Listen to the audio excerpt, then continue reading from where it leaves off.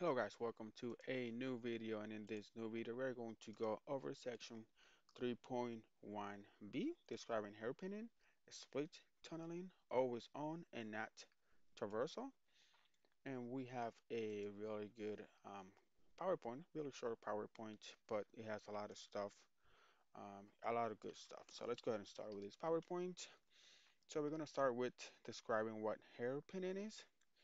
And hairpinning is basically when we need access to the company and the internet at the same time. Um, this is when we use Cisco AnyConnect to connect from a remote location. So if we connect to like a public network and then we want to connect to the VPN, we will have to use Cisco AnyConnect so we can build this tunnel as you can see over here. And it establishes a VPN connection to the firewall, as you can see from Cisco AnyConnect all the way to the firewall right here. And the firewall connects you to the internet. As you can see right here, the tunnel has been built. So what it does is it goes um, to the firewall and it builds that VPN tunnel. And then what it does is it lets you out of the internet. So you basically have access to the LAN, to the corporate LAN and DMZ, but you also have access to the internet. And the way it does, the way it happens is that to go to the internet, the firewall sends you back out the same way it came in. And you know that Cisco does not like this because this causes a split horizon. Um, because it is going in and now the same interface we learn the route. And due to the split horizon, Cisco does not like this at all. It can be configured. A lot of people do configure this way, but it is not as popular as you think. So hairpinning is whenever you have you actually use the VPN tunnel to connect to the internet and also to get to the corporate LAN, right, or private LAN. So you have access to the private LAN and also you have access to the internet. But what it does is when you want to access the internet, it sends you out the same way you came in.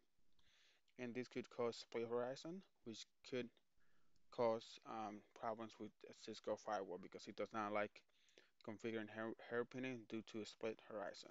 Okay, and now let's go ahead and move on. And also, hairpinning can be um, configured with remote access VPN and also with site-to-site VPN. Okay, just letting you know, because and if you do not know, the difference between the remote access VPN is that you actually use Cisco AnyConnect and site-to-site VPN you use two firewalls, right?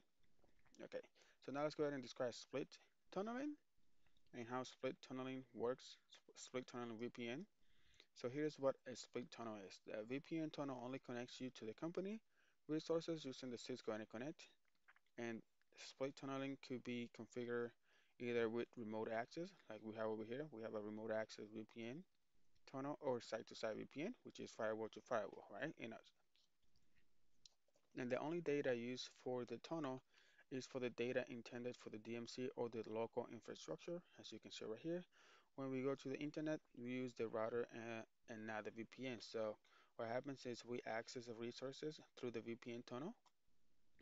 So we access the corporate resources to the tunnel. And whenever we go out to the public network, we use the router. Or this is basically like an AP right here that has been configured. So we go out to the company data and resources to the VPN tunnel and to the internet. We do not use the tunnel. We just go out straight out to the AP and the router wherever you are located. And as you can see right here, the only data used for the tunnel is for the data intended for the DMC or the local infrastructure. When we go to the internet, we use the router and not the VPN. Some say that an attacker can gain access to the host and then use that host to gain access to the VPN and attack the company. So a lot of people says that this is not a really good implementation, and other people say that it is a good implementation and there is not really a security risk with this. I mean, but if using Cisco AnyConnect and if you have to if two-factor authentication is set up for that, then there's not really a risk there. And also, gotta give a shout out to IT Pro TV for providing me, not providing me, I just snipped those um, those pictures that you see, and it was these pictures or these topologies were created by um, I forgot his name, by Ronnie. Ronnie's the one. I'm taking the CCNA Security course there. If you want to go ahead and take it, um, you can use promo code CCNA DT. Okay, so let's go ahead and keep going. So we have learned about hairpinning. As you can see, hairpinning uses the tunnel to access the internet, right? And it goes out the same way it came in. And split tunneling does not use a tunnel. What it does is it just goes out on the public network, and but to access the company resources, it does uses the VPN tunnel. And now describe always on VPN, right? Always on. It is always on. So always on is when two firewalls connected at all times. It does not use Cisco AnyConnect because it needs to be automatically formed and not manually formed. Because when you manually form one, it's when you use the Cisco AnyConnect. If the devices are on, a VPN tunnel is created. The VPN is always on for the devices. It is a persistent VPN connection. That's what it is. So always on, it is a persistent VPN connection. This is for really high securely that if you need it in your company, and it's for companies that have multiple sites and all the sites need to be sending and sharing data at all times. Like in my company, we have a location in Kennett Square and then we have another location in West Grove, and we always have a VPN on when we sharing between those two sites. So we have an always on VPN connection, and it is also it is a site-to-site VPN. We relied on on that connection to be on at all times because if it's not on, you won't be able to connect between the two sites, right? So always on VPN, it is a persistent VPN connection. And now we're going to describe NAT traversal. And as you can see right here, NAT changes the IP address when the data is going in or out of the network, right? And NAT traversal can be configured either with remote VPN or site-to-site VPN. And since NAT changes the IP address, the AH header won't match on the other side. So whenever you receive that packet, NAT is going to change that packet. And if it does not match it on the other side, if the AH does not match it on the other side, then it is going to get discarded. As you can see right here, when we do the AH header IP, so we encrypt this, and then we send it via NAT. So NAT is going to change that header, and then it's not going to match the hashing algorithm that we run, and then it's going to get discarded. Okay, so we're going to remove. They're going to remove that um, whenever they get that data, and this could cause. So if you have problems with, if you are setting up a VPN connection between two sites and you have problems with it, it is probably because of the NAT, because NAT is configured on that router. So, which is why NAT traversal was designed for. So NAT traversal was designed for this problem. So what NAT traversal does that it takes a ESP encrypted packet and it adds a fake NAT header. So this is what it does right here. When it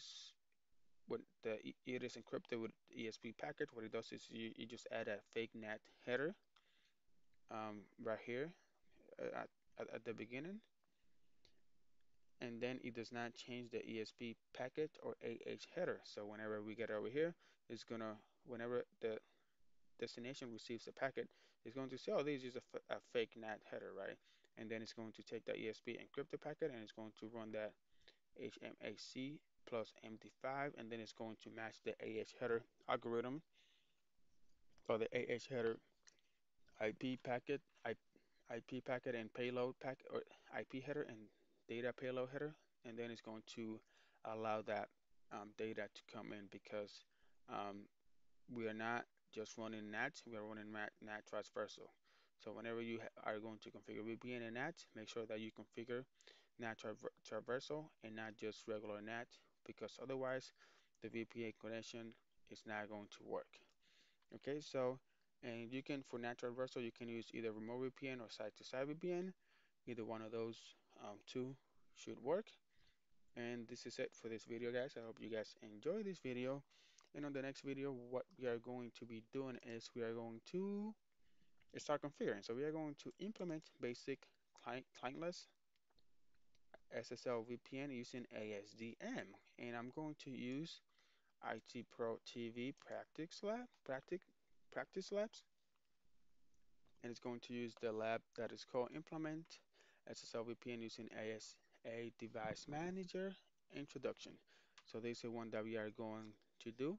And if you do not have a IT Pro TV account, you can sign up and get a 7-day free trial. And also, if you want 30% off, of course you do want 30% off, you can use promo code CCNADT. Again, CCNA, D for dog, and T for taco. So, on the next video, go ahead and sign up for your 7-day free trial and get that 30% off with my coupon. And then go ahead and follow me on Twitter at CCNA Daily Tips. And if you don't have a Twitter account, go ahead and create one and then follow me, guys. So, thank you guys for watching, and I'll see you in the next one, guys. Bye bye.